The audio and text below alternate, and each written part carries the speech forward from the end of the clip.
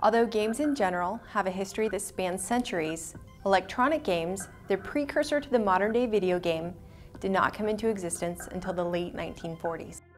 Tic-tac-toe, created in 1949, is considered to be the first electronic video game. Tic-tac-toe was a simple game that did not utilize physics calculations. It was not until 1958, when Tennis for Two was created, that an electronic game actually used basic physics calculations. Spacewar, which was completed in 1962, is widely considered to be the first official video game. The game was revolutionary for its time because of its use of physics and mathematical calculations to compute ship motion, gravity, and the position of the stars in the sun. The legitimacy of gaming was strengthened in the late 1960s when Ralph H. Baer created the first video game console, the Odyssey. But due to opposition from cable companies, the Odyssey did not hit the market until 1972.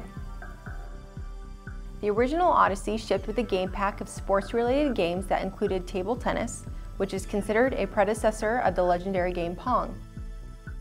These games used basic physics calculations as part of their gameplay. The 1970s saw the rise of Atari, the maker of the first widely successful arcade games, including Computer Space and Pong. The success of arcade games in the 1970s led to the realization of the potential market for home video game consoles. Upon finally being released to the public in 1972, 200,000 Odysseys were eventually sold at the price of $100 each. Seeing Odyssey's success, Atari invented and successfully launched Home Pong, a single-game console, in 1975. The first game to incorporate 3D elements, Battlezone, was created in 1980. To improve upon the limited physics of motion offered by earlier arcade games, the makers of Battlezone used vector graphics, which consisted of thin lines plotted mathematically on a high-resolution monitor. 1981 was the year that Nintendo became a serious competitor in the video game scene upon releasing the arcade game Donkey Kong. Inspired by the success of the Odyssey and Home Pong, Nintendo built its first game console for the home, called the Nintendo Entertainment System, in 1985. Super Mario Bros., the game shipped with the NES, featured the jumping action in Donkey Kong while also integrating principles of friction and momentum. Super Mario Bros. Had a massive impact on the video game world, and a large portion of video games released in the 1980s and early 90s expanded upon the popular real-world physics models used by the game.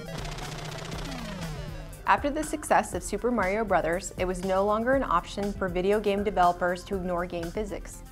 In the 1990s, the new multi-billion-dollar personal computer industry presented new challenges for the video game industry.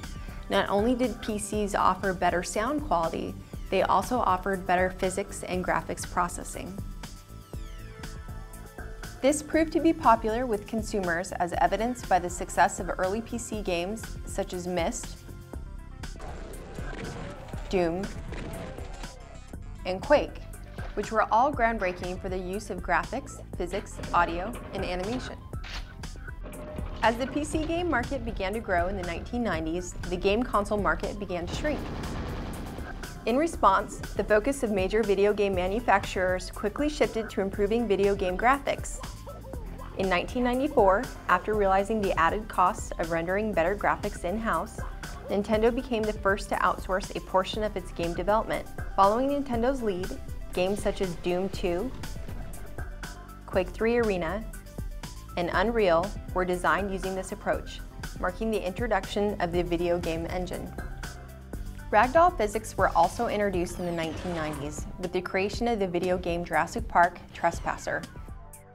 Ragdoll physics allow for the implementation of somewhat realistic, unique death scenes in video games based on a character's skeletal system. Some of the biggest players in video game physics entered the market in the 2000s. For example, Havok's first software development kit was officially unveiled in 2000, and AGEA, the inventor of the physics engine PhysX, was founded in 2002. These physics engines were behind the advanced physics seen in popular games released in the 2000s, such as Half-Life 2, Gears of War, Halo 3, and BioShock. Now we'll discuss the current state of physics engines and their possible future.